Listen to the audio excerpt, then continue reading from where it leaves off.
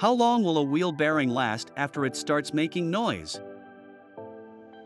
The fact is that there is no one-size-fits-all rule that can speculate how long wheel bearings will last after they start making noise.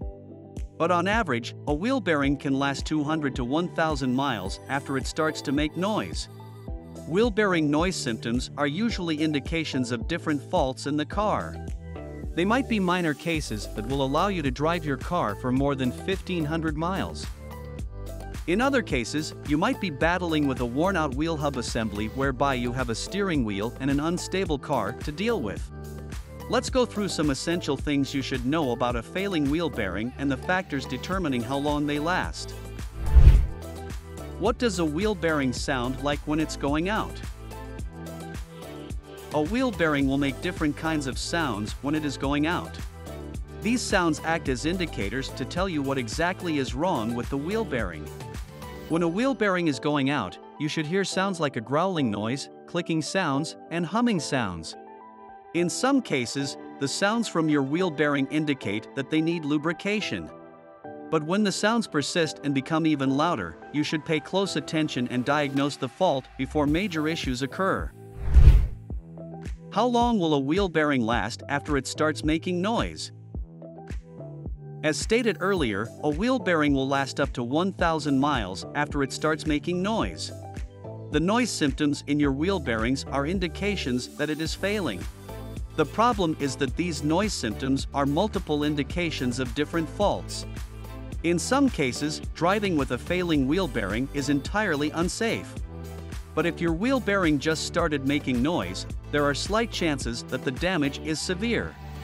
You can continue driving with the noisy wheel bearing till you create some space to diagnose the wheel bearing noise symptoms and fix it as soon as you can. To determine how long your wheel bearing will last after it starts making noise, you must consider the factors causing it. Does a wheel bearing noise come and go? Yes. A wheel bearing noise comes and goes. Sometimes, the wheel bearing noise disappears momentarily, and the other times, it becomes louder. Many factors contribute to the noise intensity from your wheel bearing like speed, lubrication, wrong installation, unbalanced tires, or a failing wheel bearing. In some cases, the wheel bearing noise starts when you are on a bad/rough road, only to disappear after you've left the rough terrain. That doesn't mean you should ignore the potential issue though. Does wheel bearing noise stop when braking? Yes, the wheel bearing noise slightly stops when you hit the brakes. This is because the wheel bearings are no longer in motion. Failing wheel bearings make noise when the wheels are in motion.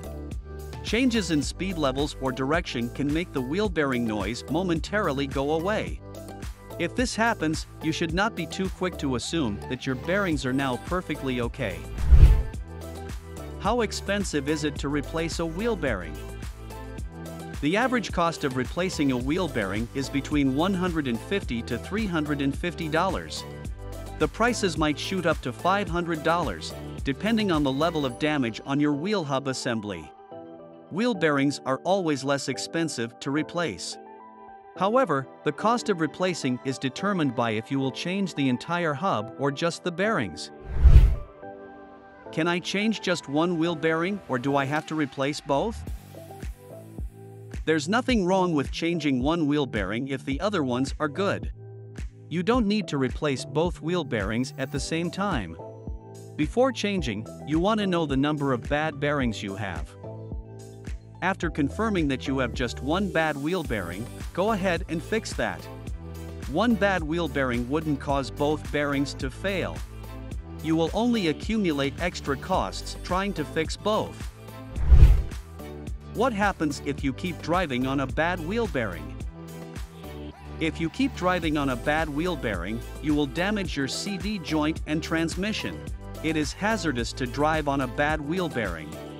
You are putting yourself at risk of losing control of your vehicle if you're at full speed. There are chances that you will experience a broken axle and an inability to keep the car steady. Driving on a bad wheel bearing makes it easy to run off the road, but hopefully not into an oncoming vehicle or a stable object down the street. A collision with such an impact is not an experience you want to go through. If you found this video helpful, please subscribe to our channel and leave your comments below. Thanks for watching.